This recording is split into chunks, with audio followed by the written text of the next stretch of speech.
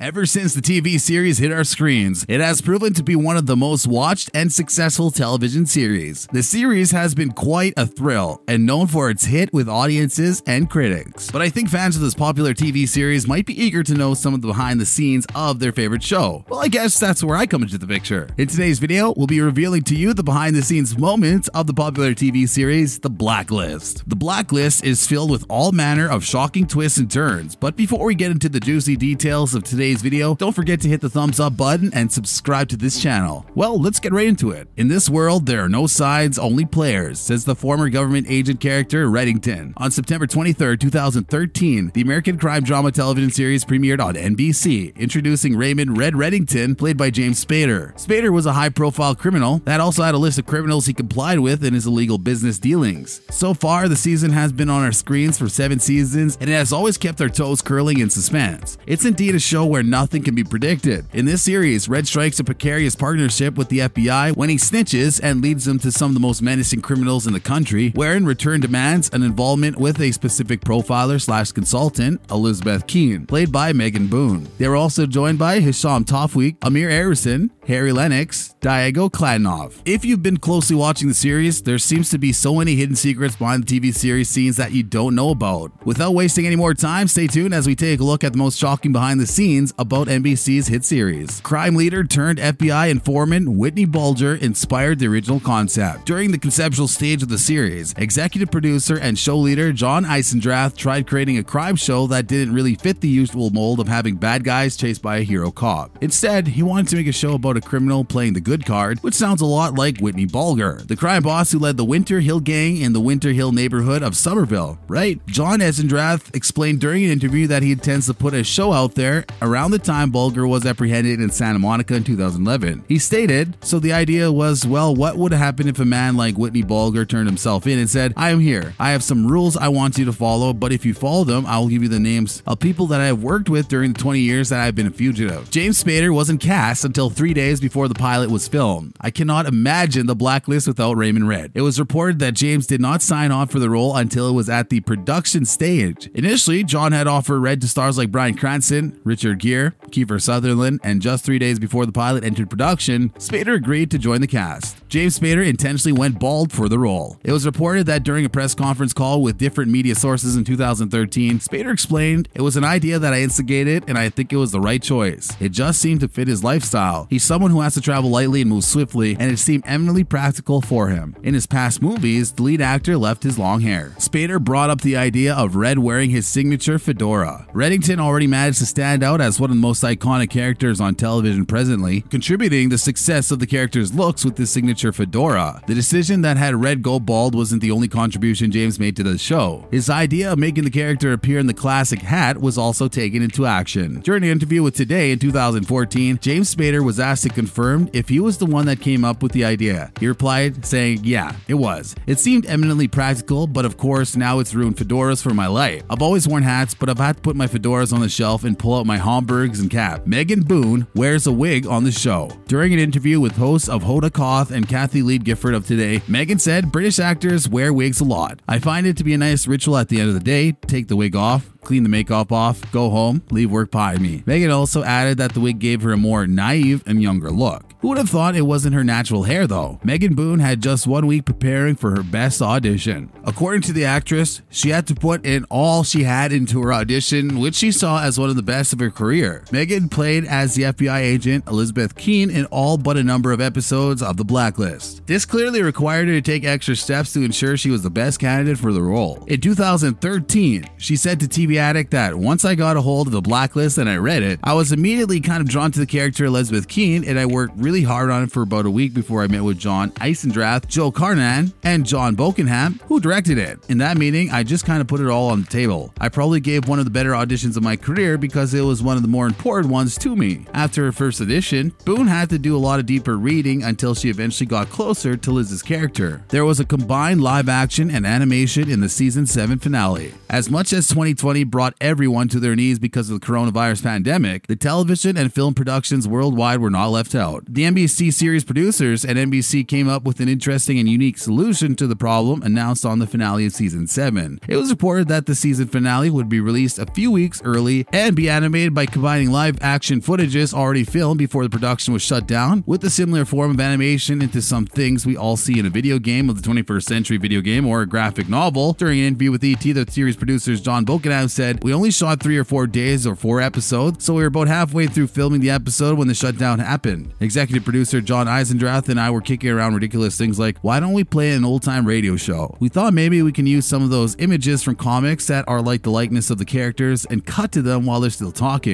Eventually, that involved in finding a company that could actually pull it off. Show production would not have been possible without animation. Technology gave John Eisendrath and John Bokenham the opportunity to pull off one of the largest action sequences on the Blacklist to conclude the 7th season with the use of animation. Reporting to ET during an interview, "We had a big helicopter sequence that we could have never done. Someone was supposed to open up a suitcase filled with paper and it was supposed to fly through the rotors of a helicopter, but there were a million legitimate safety rules which in the real world would have prevented that from happening. Well, there are no rules in animation, so that briefcase opens and everything goes up in a way that it never otherwise would have." Megan Boone had to do a lot of physical training for the show. Megan revealed in an interview, "I participated a lot physically in the show. I've been doing Krav Maga and also weight training, and I'm in the best physical shape of my life to prepare to do this. It's very versatile and it's a very physical role." Although it's possible that Megan might have reduced her rigorous exercises when she was expecting. Shooting sometimes lasted for 12 hours. Megan revealed to News Channel 5, "You see quick flashes, it's all edited together. It looks really slick and engaging, and we're in the middle of a snowbank for 12 hours some days, so the glamour kind of wears off at times." She further said, "I think I work more now than I used to when I was awake during the day. How stressful can it get?" The return of the late Brian Dennehy's Dom. Season 7 had to be drawn to an end earlier than planned. After the tragic loss of the Blacklist star Brian Dennehy in April 2020 at the age of 81, viewers of the series were worried that there wouldn't be a conclusion on the character Dom, which was played by the late star. The producers of the show assured fans during an interview with Deadline they are yet to see the last of the character. John said, "Fans will get to see Brian again. We're working with existing and previously filmed footage to complete the season finale." To stream the show, Netflix was paying $2 million per episode. A few weeks before season 2 of the popular series premiered in September 2014, reports had it that Netflix paid a handsome sum of money for streaming rights of NBC's popular crime series. This happened when Netflix had to search for ways to keep customers satisfied, even if it meant costing them about $44 million per season, making it $2 million per episode for a duration of 1 hour. The deal was reported to be the largest fee paid by the platform at the time, as expected, because that's a huge sum of money. That's a wrap, guys. That's all the behind the scenes footage of the Blacklist that we have for you today. This was a fun ride. I hope you liked every beat of it. I'll leave you with my favorite quote from Reddington. "Revenge isn't passion. It's a disease that eats at your mind and poisons your soul. Let love lead." If you enjoyed this video, make sure to give it a thumbs up and subscribe to the channel for similar videos and other exciting content. Ciao.